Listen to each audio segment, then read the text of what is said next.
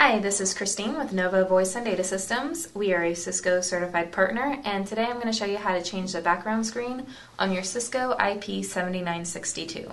First, you press the Settings button, and then you press User Preferences. We're going to select that one, and you select Background Images.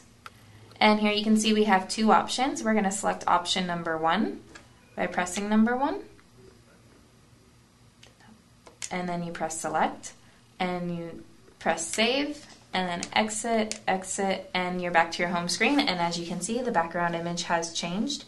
My name is Christine. I'm with Nova Voice and Data Systems. Our website is www.enova.us. And if you have any questions or would like to see other videos of the Cisco IP7962, please visit our website.